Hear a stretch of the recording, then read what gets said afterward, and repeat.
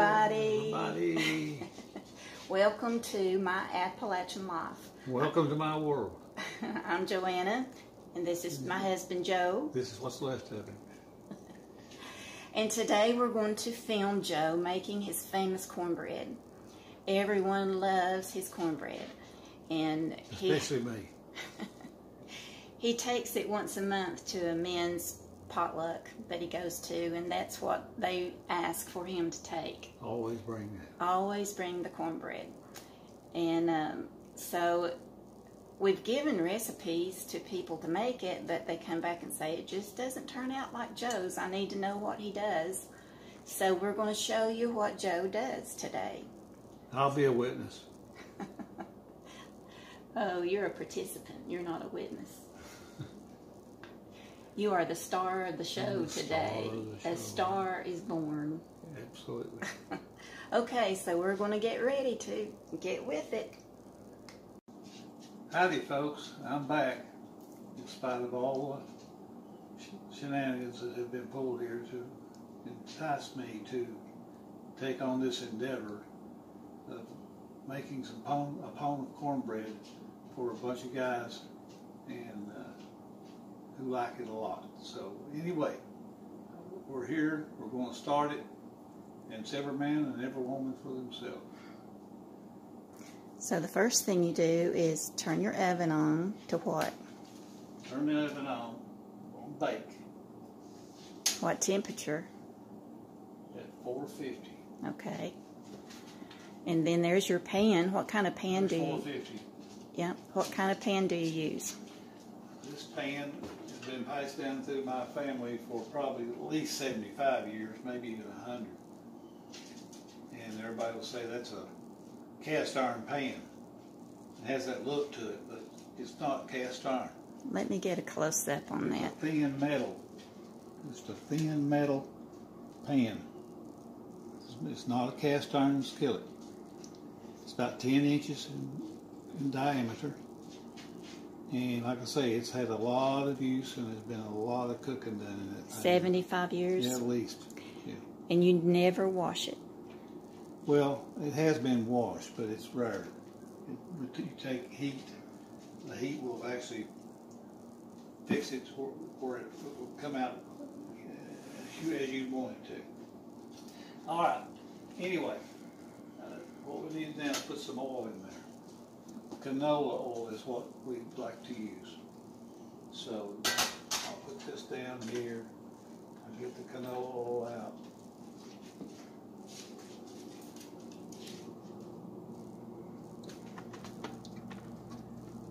It's about a tablespoon or two.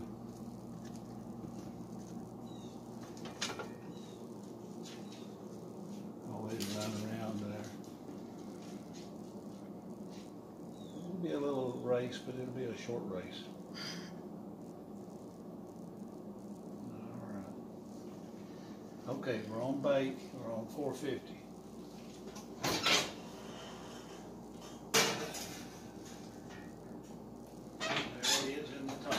So you preheat your skillet as while the oven's preheating.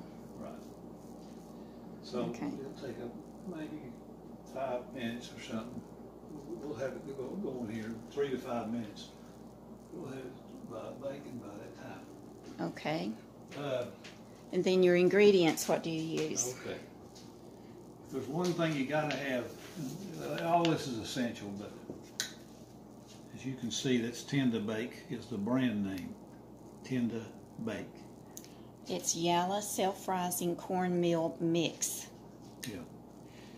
That's what it is. And then what we got over here is buttermilk. It's whole buttermilk. And that's another must. You gotta have that. Then, of course, this container here holds the Tenda-Bake in it. This is just you stir it up in there and you make your batter as good as you want. And so there we go.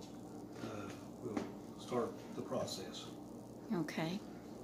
I'm going to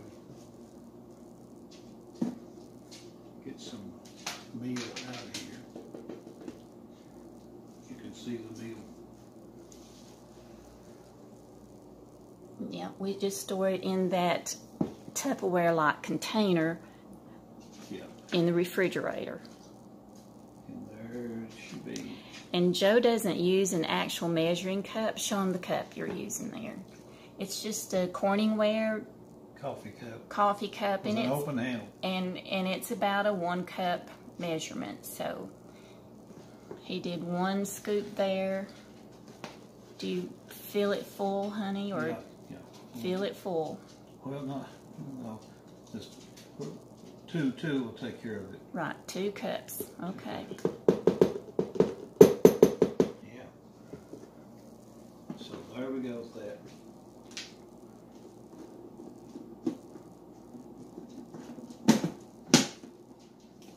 Okay. Now, this over here. There we go.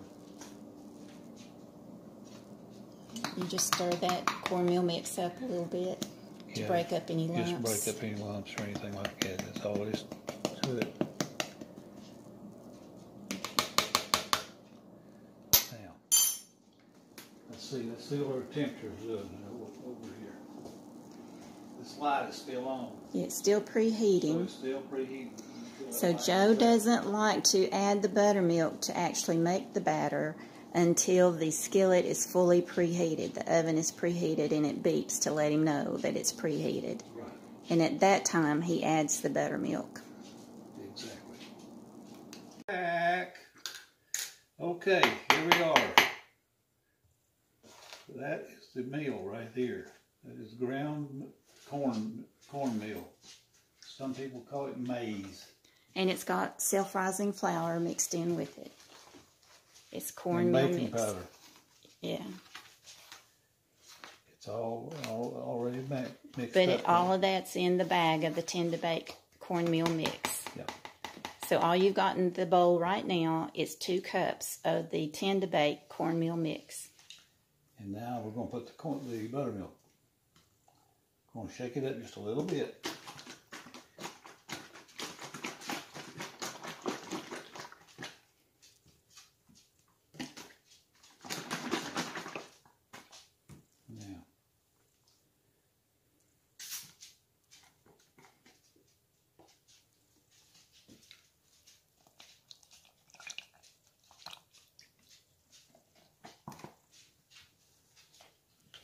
Joe doesn't measure, but that's about how much?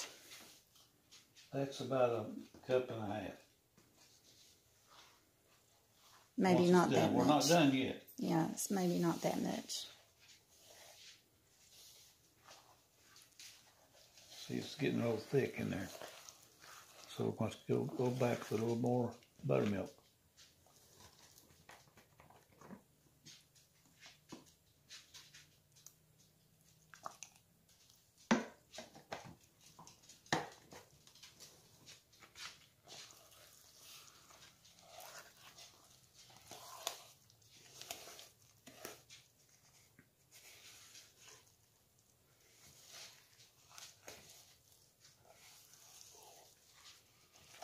And you're gently stirring it, aren't you?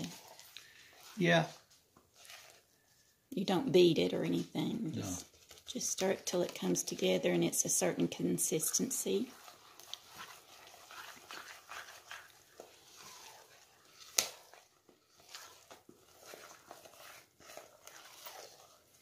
And you can see there how it's blending in.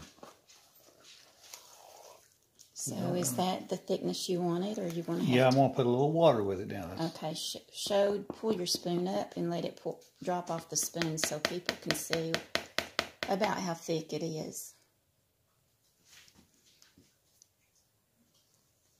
Let's get a big lump of it here.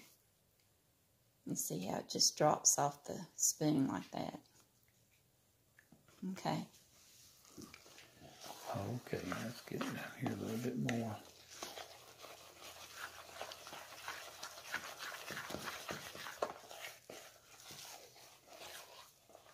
Okay, now we need some water. Okay.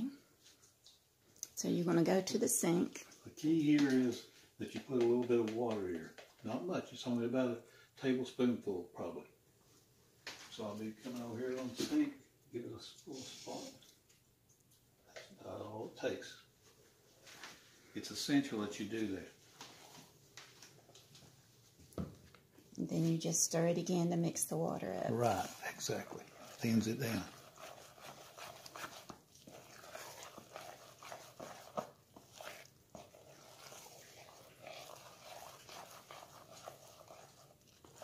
Having that water is very important. It's looking pretty smooth right now. Okay, now let's get the pan out. And the pan's good and hot now. The oven's preheated at 450, and the pan's been in there the whole time.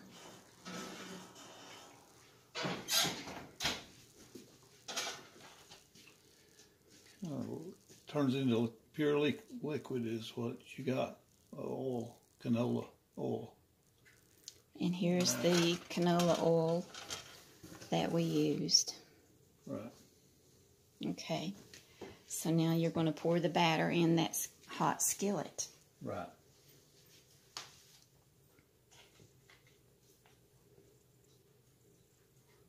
Here we go.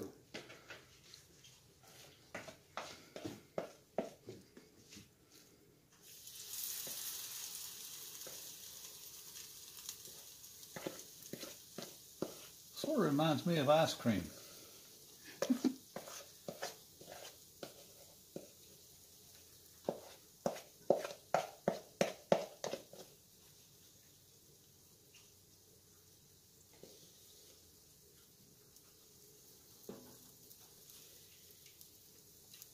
We've got the soup in the pot in the back of the stove. It's just been simmering for maybe a couple of hours.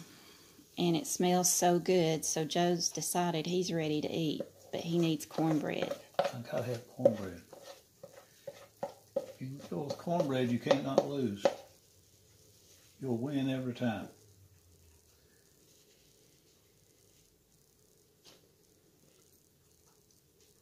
See there? We're getting it all finished up. And it sizzled when that batter hit the skillet.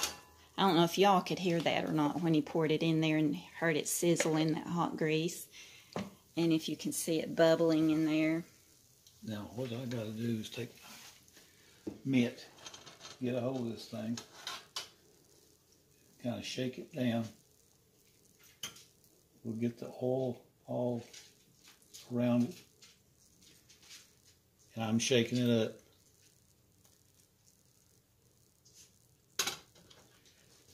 So now we are still kind of just checking everything out. We're baking position, 450. Watch out, you dragging your. There you go. 450. And it's on bake. It's preheated and it's ready to go in. I'm going to put it in right here. And it bakes for how long? 30 minutes. 30 minutes. Mm-hmm. We'll see what it looks like when it comes out. Okay, I'm going to hit the button here. Timer.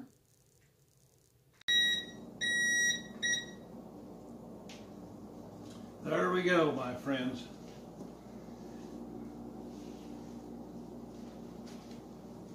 Welcome aboard.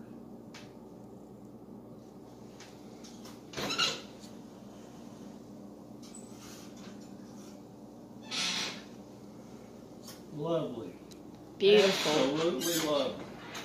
Beautiful golden brown. Golden, golden. Now he's going to flip it on the plate. Comes out so easy. It never stays in there, any portion of it. This skillet will not.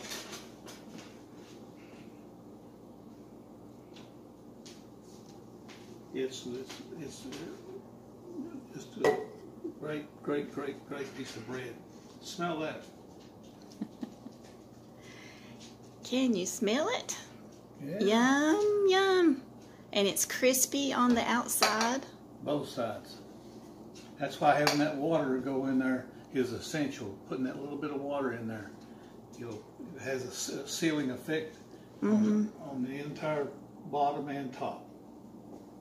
Okay. Well, let's fix a bowl of soup to go with it, and we'll do a taste test. Okay, I'll go ahead and turn this oven off. Okay.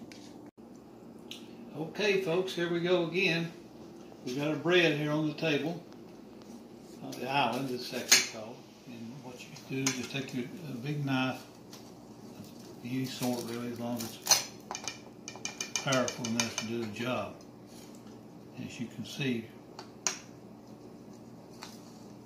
that takes care of that. We cut half of it there. We'll come around here and we'll cut another one. Did you hear the crunch when the knife went through it? And then I'll get a little bit here, do another one, and one more.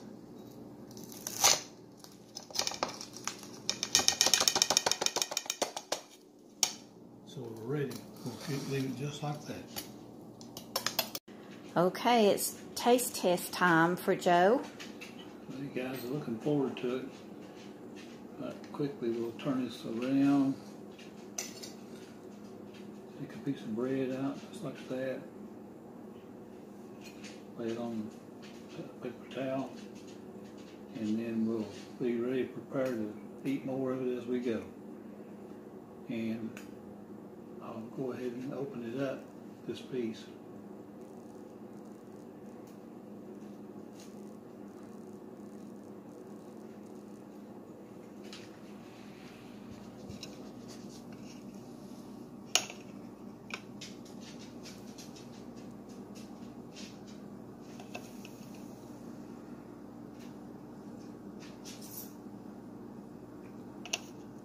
You like lots of butter, don't you?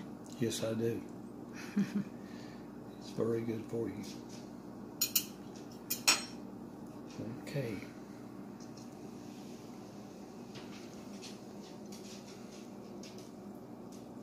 Put that on top of it. I've never seen you do that before. Well, we're just going to let it melt it down in there quicker. So. And we're having vegetable beef soup with the cornbread tonight. I made that earlier today and made a video of that. So if you want to see how I made the soup, I'll try to link it below for you.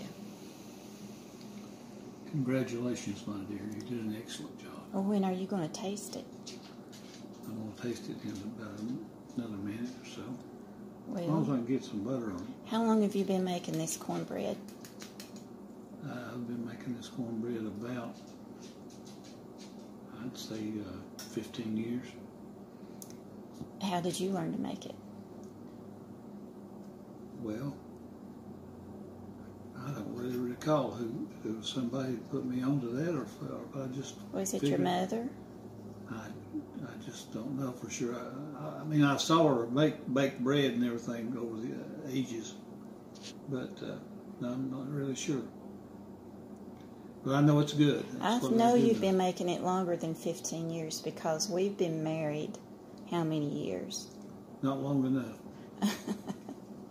22 years, and you've been making it ever since I've known you, which was 2 years before that, so that's 24 years.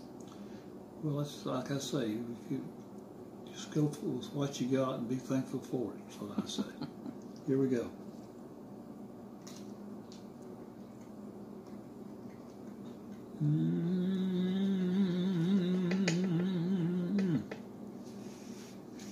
That's good. Let me hear that crunch.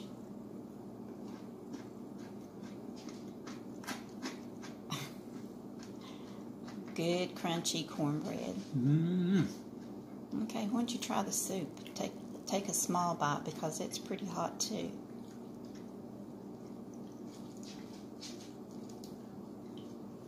He's stuck on the cornbread. Just hang on there.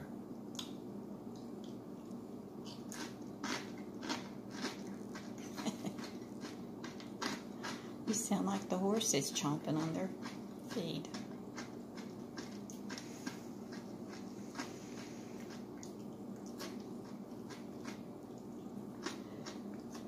It is delicious, guys. It is out of this world.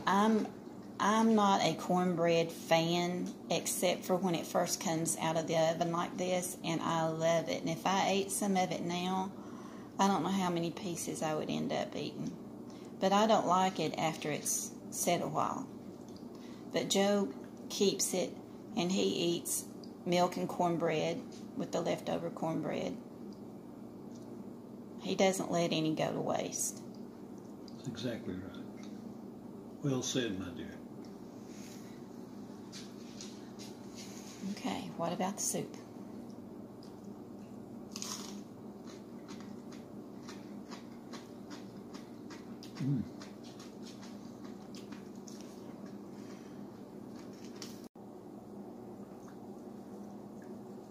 Okay, he put a little bit of cornbread in his soup bowl.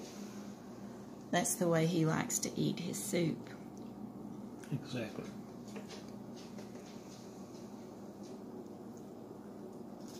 He just can't get away from the cornbread.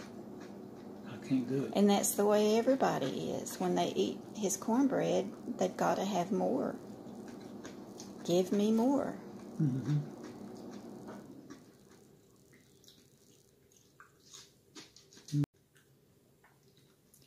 Okay, he's going in for the soup now. You have to be careful because it's piping hot where it's been simmering.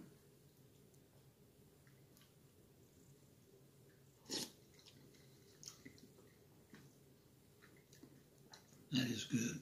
That soup is good.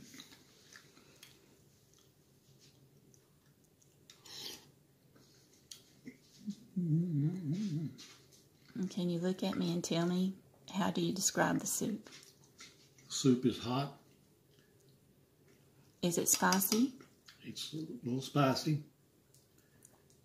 It's got a high temperature, and it's got everything you'd want in a piece of bread. We're talking soup. Well, it's all going to come out anyway. Okay, guys. Thanks for watching us. We appreciate it. And if you don't care, to hit the like button and the subscribe button. And hope you try these recipes and let us know how they turned out for you.